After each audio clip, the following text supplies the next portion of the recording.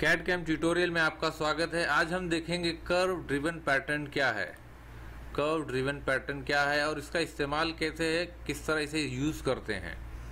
किसी भी ज्योमेट्री को जिस तरह लीनियर और सर्कुलर पैटर्न में हम मल्टीपल नंबर ऑफ पैटर्न्स बनाते हैं, वैसे ही हम इसमें किसी भी डायरेक्शन में पैटर्न बना सकते हैं। तो चलो पहले हम एक पैटर्न क्रिएट करते हैं। तो सेलेक्ट करते हैं टॉप सरफेस, स्केच, एक रेक्टेंगल बना लीजिए,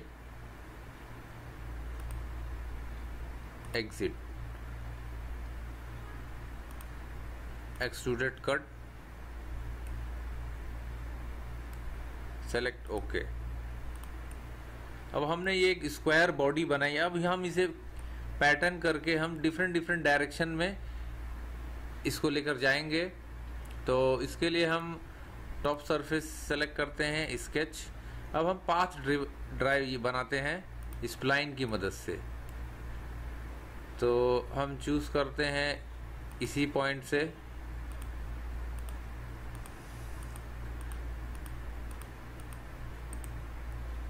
एग्जिट।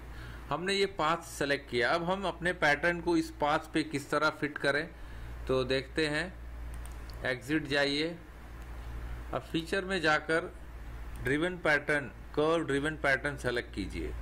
जैसे ही हमने कर्व ड्रिवन पैटर्न सेलेक्ट किया, यहाँ देखिए हमारा स्केच ये पाथ सेलेक्ट हो गया।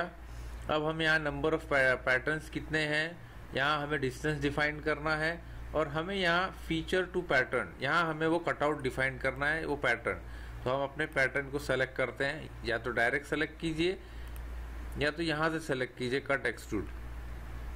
जैसे ही हमने सेलेक्ट किया, ये देखिए हमारे जो पैटर्न है वो इस पाथ के थ्रू डिफरेंट डायरेक्शन में सेट हो गया।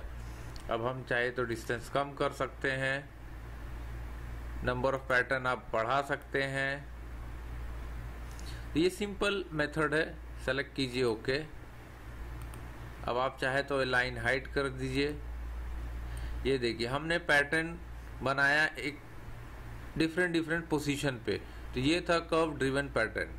उम्मीद करते हैं वीडियो पसंद आया होगा। लाइक करना और शेयर करना ना भूलिए।